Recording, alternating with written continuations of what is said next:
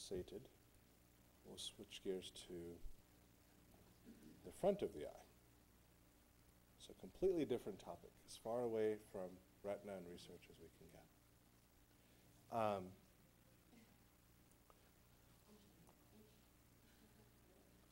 Indeed. So I'm going to share a few different cases that I think will be of interest to anyone doing cataract surgery. Patient one, and I'll try to keep this interactive, so I'm going to pick on certain residents, so no offense to anyone. Patient number one, 64-year-old, 3+ NS in the right eye, uncorrected vision, 2100, refraction is given. So we do the topography. Let's see. Russell, how would you interpret this topography? So, both the red eye and the left eye have significant astigmatism, 5.6 in the right, 5.2 in the left. Fairly similar in nature. It's not completely regular. It's not an exact hourglass shape. Almost crab claw appearance, but not. Yeah, that's a crab claw appearance. What does that signify? So, I would be concerned about lucid margin. Excellent. So this patient did indeed have pellucid marginal degeneration, and Russell's referring to this crab claw appearance of skew deviation of the zones of astigmatism. So you have a patient with PMD and cataract. Now, Russell noted he picked out the astigmatism of 5.6 generated by the computer. But if you look closer at the central zone, actually there's about 7.3 diopters of astigmatism centrally. And the reason I point that out is in these complex eyes, the astigmatism given by the topographer is often not quite accurate. And so it is valuable to take a step and look at the central zone. If you average these numbers out, you get about 7.3 diopters of cylinder. So what I planned to do was insert a T9 lens. Should correct about 4.1 diopters of cylinder, and do AK incisions, astigmatic keratotomy incisions, at a 380 micron depth at a 7 millimeter optical zone. And by my nomogram, that should correct about 2.3 diopters. I did not want to be too aggressive on the AKs at a 7 millimeter optical zone, because if you do too much, you can destabilize the cornea, especially in a patient with PMD. So conceptually, what we did was take this cornea, inserted the lens along this axis, did AK incisions at the maximal areas of astigmatism, and that resulted in an uncorrected visual acuity of 20/40 with a best correction of 20/25, very close to our target. So 7.3 diopters, take away 4.1 with the toric, take away another 2.3, he's left with about 1.5, as you'd expect. Now, could I have done more AK? Sure. But that would have, I thought, risked some destabilization of the cornea, so I chose not to. Number two, patient with RK, about 20 years ago, 8-cut RK, got a cataract in the right eye. Best correction with refraction was 2100. Let's see, Brian,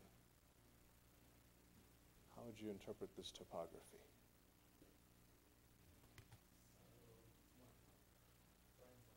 Oh, sorry, Brian Zog. Sorry, Brian, I did see you, but I was referring to Zog. I can't even say Brian Arcs Foundation. We both have arcs.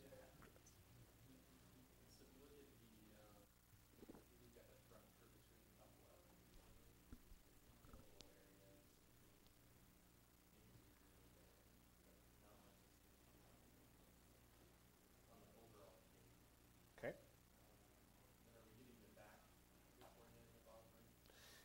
Yeah, that probably doesn't matter so much. So again, the computer tricked you. So 0.6 diopters of cylinder on this computer reading, and everything just looks blue centrally from the RK flattening. Now, one thing to bear in mind here is that everything looks blue, but the scale only starts at 38 and a half. So if you get this kind of picture, ask your tech to lower the scale. Okay? Because when you look centrally, you see there's actually, it's not just all flat. 32 diopters, 31 diopters vertically, 36 or 37 more obliquely. So there's actually a lot of stuff going on in the central cornea that's not visible by just looking at that central topo. And so paying attention to the scale relative to what's going on is key. And very often the computer just sees something, the tech prints it out, no one takes a moment to look at the scale, and you think there's only 0.6 diopters of cylinder when there's a lot more. Jeff? You're changing the scale and actually allow it to spit out an No, the computer would still say 0.6, but you would have a color cue that would say, hey, I need to take a look at this more. What does the IOL master mean? I've noticed that they're quite different. Yeah, the IOL master is measuring the central 3.5 millimeters. It's measuring at 12 points. The lens star measures at 21 points. The lens star measures out to 4.5 millimeters as well. In the post-refractive surgery cornea, the IOL master is essentially useless for keratometry reading. It's great for axial length, but it's essentially useless for keratometry reading. And for that matter, the topography you can't go off the topo numbers either by themselves. Okay, so we talked about the central cornea. Now, if you plug all this into the IOL asterisk calculator for post-RK patients, it recommends doing a IOL power of 23.5. Okay, now remember that number, 23.5 is what the asterisk calculator recommends. Now, Penacam, Penacam measures the posterior cornea. It's very helpful in these post-refractive corneas, and this isn't typical Pentacam printout. And for refractive surgery, for LASIK and PRK, you're going to pay attention to the front, you're going to pay attention to the thickness map and the posterior cornea, but that's not actually what we need here. We need what's called the EKR report. Again, you have to ask your tech to go print the EKR report, and here, what you find of use is the following. First, look at the central K given by the Pentacam and the K is given at the 1 and 2 millimeter zones. And if you average all of these numbers, that I find, the 0, 1, and 2 millimeter zones in the Pentacam, that I find gives a very nice estimate of keratometry in a post-RK or post-LASIK eye. And then the next thing you want to piece is the astigmatism, about 6 diopters at a 2 millimeter zone, about 4.5 diopters at a 3 millimeter zone. And averaging the cylinder at 2 and 3 millimeters gives you a very good sense of what astigmatism you need to treat, again, on these post-RK and post-LASIK eyes. And when you average the 0, 1, and 2 zones and plug that into the IOL master, 31.61 millimeters, axial length of 26.92 given by the IOL master, we get a predicted, using the SRKT formula, of 24.5 millimeters, 24.5 diopters, as opposed to if you had just used the IOL master numbers. Okay, do you see that? The IOL master gives a much higher reading than what we plugged in from the Pentacam. Okay, so if we had gone with the IOL master readings, we would have inserted, 20 or 20 and a half diopter lens. Let's see, first year resident. Where are the first year residents here? Is Russell the only one? Ah, right, sorry. keep forgetting you. You're not at a table. That's right. So Brian, if we had inserted a 20 diopter rather than the 24.5, what would have happened to the refractive error?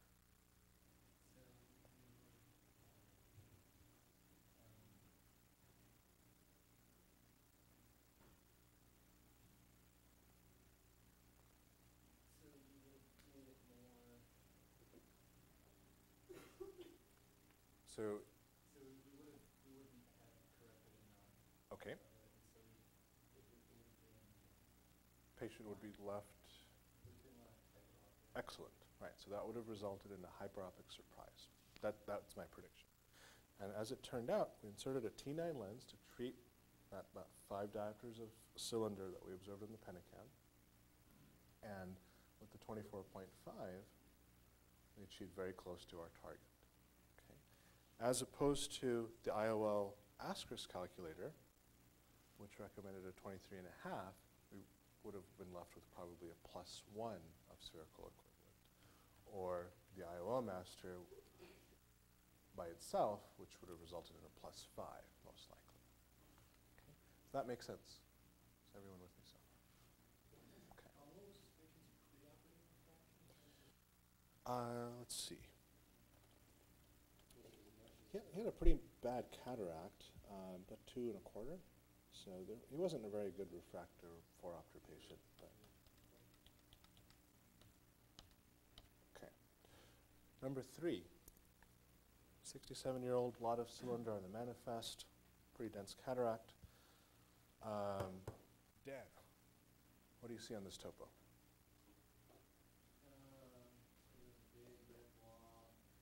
Big red blob. Excellent.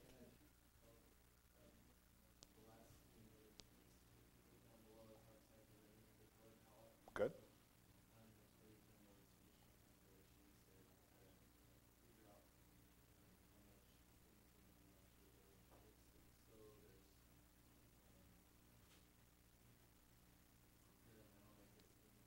Look at these numbers for a second, 56 and 48. Do those mean anything to you, those high keratometry readings? Right. Does that point you to any particular diagnosis?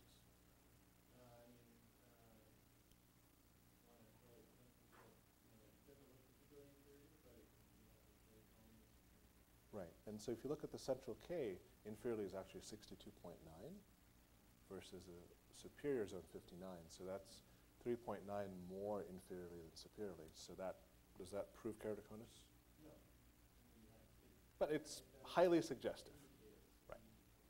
It's highly suggestive of keratoconus, and he did have keratoconus, and you can look at the rings on the keratoscope, and you can see very steep axis pointing this way. If you probe it with the pentacam, you get a much nicer look at what's going on in the central cornea, inferior zone of steepening.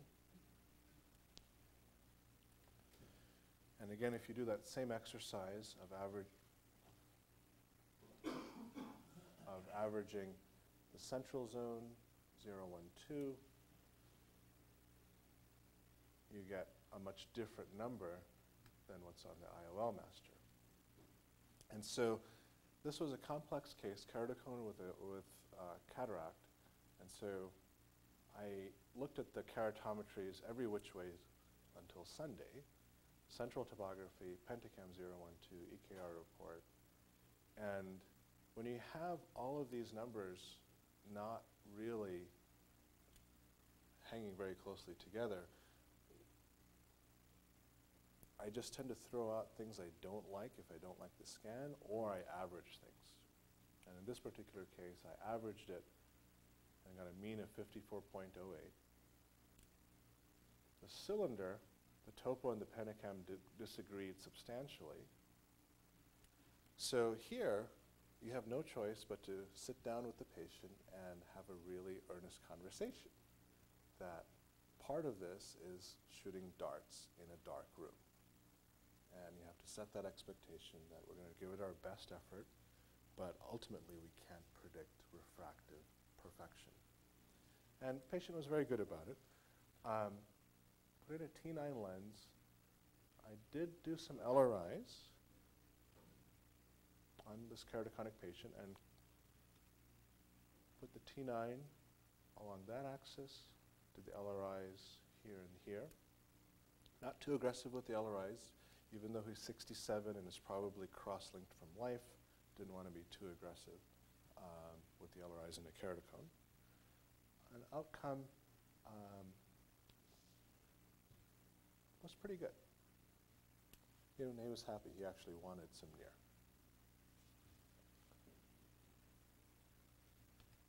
All right, just 2 more cases. Got about 15 minutes. 72-year-old status post LASIK about 15, 16 years ago. Mild cataract. You already know he's a high expectation person because he's had his LASIK in the early days. Topo shows this nice central blue zone, very classic of LASIK. Panicam numbers, 31.2 centrally, are quite different than what the topo predicts. Okay. And so, running through that same exercise, averaging the 0, 1, and 2 millimeter zones for predicting the central keratometry, and then averaging the cylinder at 2 and 3 millimeters, which results in about 1.5 diopters of cylinder. Plugging that into the IOL master. This is from the Panicam 012, that's the axial length, predicted 22, Technis lens. This actually correlates very nicely with what the Asker's calculator predicted, 1.75. We hit the head, we hit the nail on the head. Now for the astigmatism, I treated AK at a 7 millimeter optical zone. Reason being he has a LASIK flap, so LRIs don't work as well in a patient with LASIK because it's beyond, doing a limbal relaxing incision is beyond the optical zone created by the flap. So I do AKs in that context at a 7 millimeter zone within the flap. You certainly do need to know the corneal thickness there to know what depth to go to. Okay, last case, 62-year-old, had transplants for keratoconus 30 years ago. Had a cataract done 7 years ago in the right eye, left eye 4 years ago. Their spherical equivalent was very good, right? Let's see.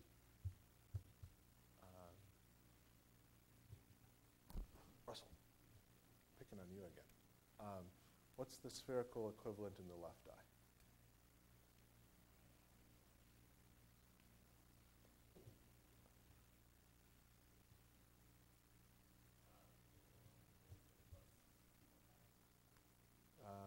Try again. Good. So minus 3.5 plus half of 6, minus 3.5 plus 3, minus a half, spherical equivalent there. Trent, what's the spherical equivalent on the right eye?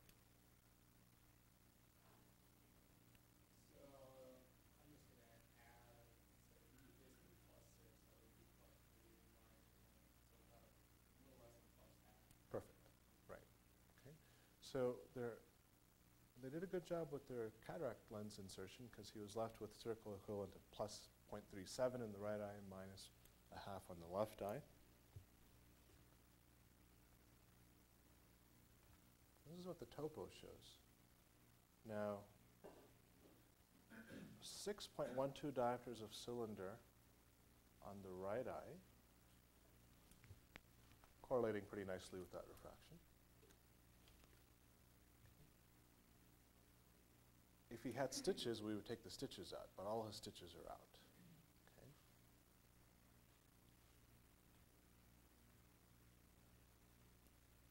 This thickness map will be important. Just remember, he's got thicknesses of about 600, 700 in the mid-peripheral cornea in the right eye. Now the left eye, he's got 9.16 diopters of cylinder. Why does he only have 6 diopters of astigmatism on the refraction? Any guesses, Trent? got 9 diopters of cylinder on the topo, and the topo is a good topo.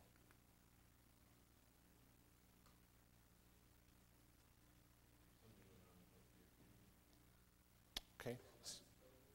Lens is not tilted. Posterior cornea is a good guess. Check the penicam. The penicam says the same. With trial lenses. This was done with trial lenses. Good thought. Any guesses? Dan? Is Leah here? Jim? Any guesses?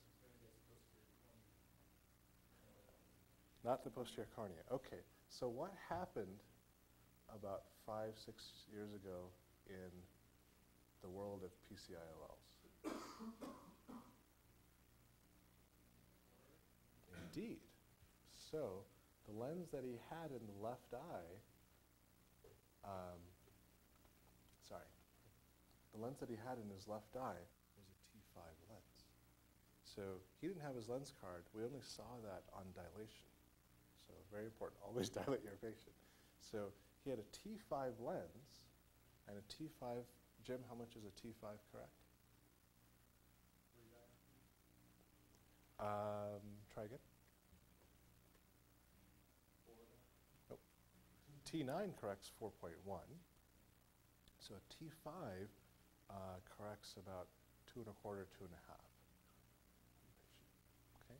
So he had 9 diopters of cylinder, corrected 2 1/2 diopters by the T5 lens that was inserted at the time. He was left with about 6 diopters of cylinder on his refraction. Okay. So now he comes, he's had his transplants, he's had his cataracts. Doc, can you do something for me? I can't wear my contacts anymore. I don't want to wear glasses. Any recommendations?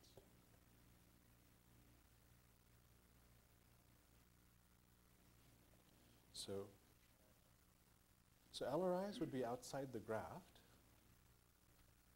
AK, fair enough. So we did a new version of AK using the interlace laser. So we have femtosecond laser already. We have a femtosecond laser that works very nicely and that we paid a lot of money for. Can do an interlace AK based on this corneal thickness map. We did about 380 microns deep at 7 millimeters on the left eye. On the right eye, based on this corneal thickness map, we did about 580 microns deep with the interlace laser. And that's the real value of the interlace. With the step knives, with the diamond-guarded blades, you have fixed depths. With the interlace, you can really set your depth, to whatever micron level you want. And so we did about paired 3 clock hour incisions on both eyes to treat the 6 diopters of cylinder at 7 millimeters. Got 2025 day 1. We just did this last week. This is what they look like. Very clean, beautiful cuts, precisely done by the interlace. I feel like I'm a good cornea surgeon, but I'm not as good as this. Okay. The manual diamond blade just doesn't cut as good as this. And you can see how that overlays very nicely with the astigmatic zones on the topo.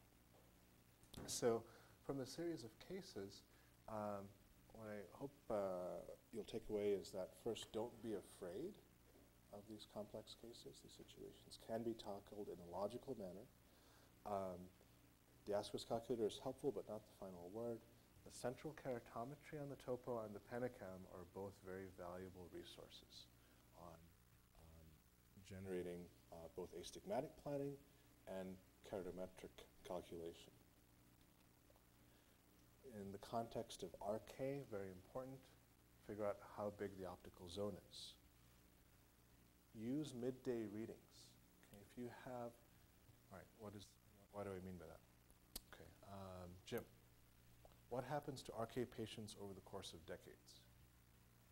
Do they become more myopic or hyperopic with time?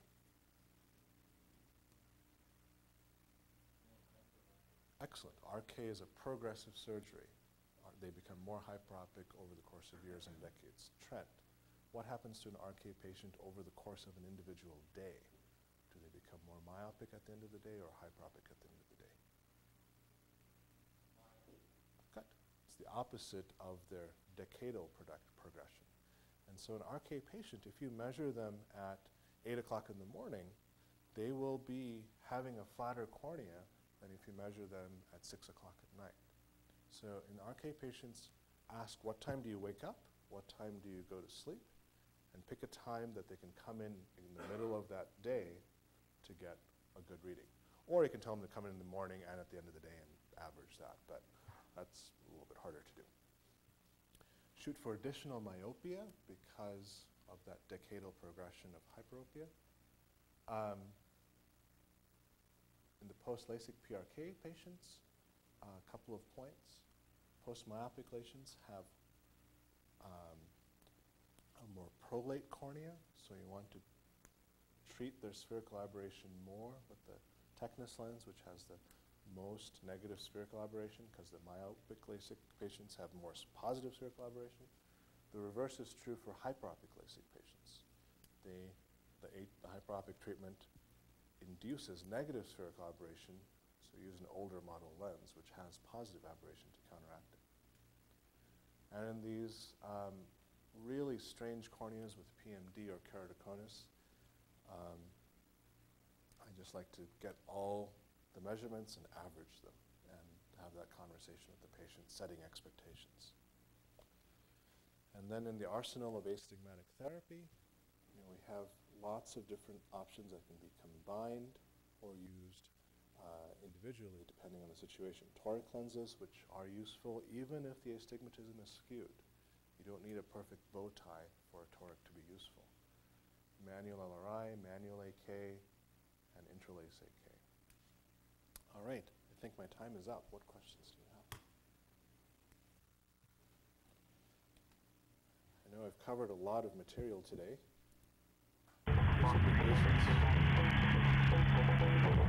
I managed to fit it all in. Thank you.